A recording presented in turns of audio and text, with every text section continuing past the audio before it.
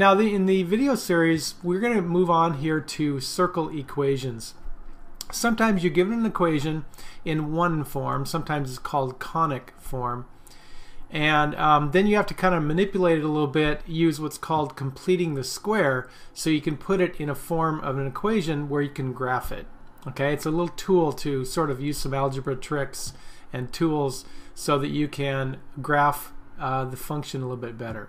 So the basics of completing the square, as I've mentioned in a previous video, is this. You have to find the third term in a perfect square trinomial. And the little rule to remember in green, pretty simple if you kind of practice a little bit. Find half of the middle term and then you square that amount, and that will give you your third term, which is the important part. Then we need to apply that to the equation of a circle. Now in standard form it's going to look like this. Okay, you have an x group squared, a y group squared equals a radius squared. Okay, so r represents the radius, of course, and if you can rewrite an equation in standard form like this, it will be a circle and the vertex or the center is going to be at HK. Alright, the center. I should cross that out. So I'm going to have you try, or I'll actually work through a couple of examples with you, and then the next video in this series is going to be problems you can try yourself with my guidance. Alright, here we go. In numbers 1 and 2, we notice that we have an x squared and a y squared, we have an x term and a y term, and then there's usually a constant number like that 265 you see there. Same thing for number 2. So here's the first thing you got to do. We want to group the x terms together and the y terms together, and we'll have to complete the square for the x group and the y group. Alright? Now the very first step is to deal with this constant. So I'm going to subtract 265 from each side, and I've grouped the x's together and left a space. There's got to be a third term right there. And grouped the y terms together and left a space there.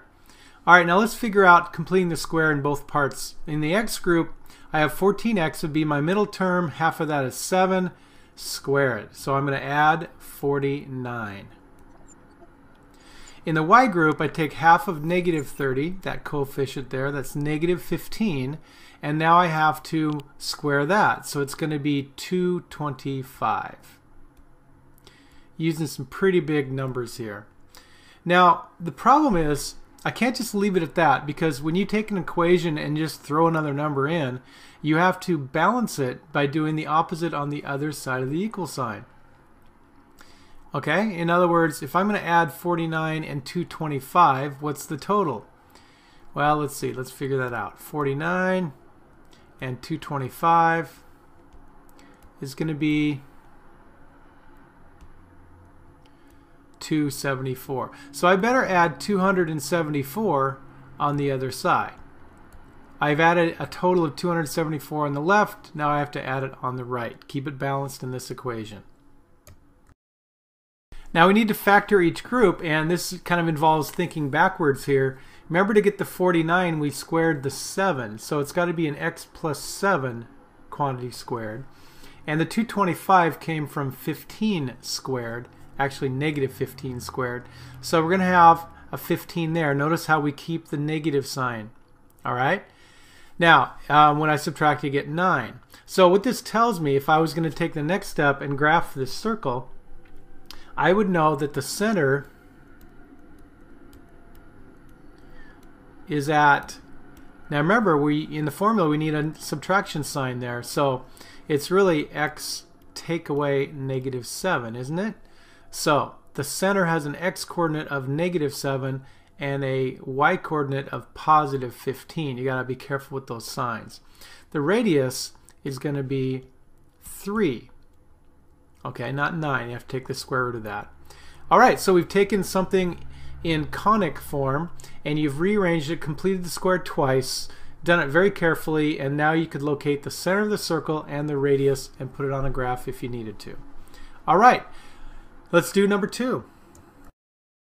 Alright, first thing I do is I subtract 5 to get it from the left side over to the right. It becomes a negative 5.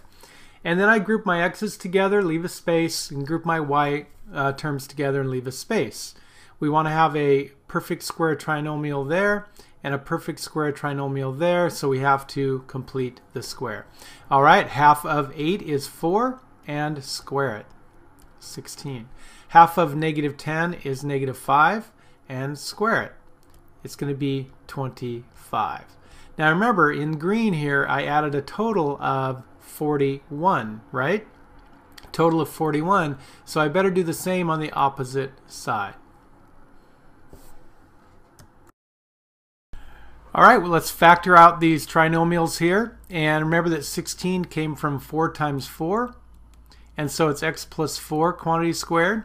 And the 25 came from the 5 times 5. So it's going to be y minus 5 in that group, quantity squared.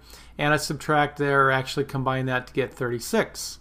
All right, again, that tells me now if I wanted to graph this circle, the x coordinate for the center would be a negative 4 because of the subtraction needed to be in that first group.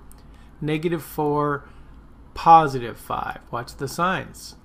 And since it's 36, the radius must be 6. All right, so thanks for working through this with me, and I hope that it made some sense to you.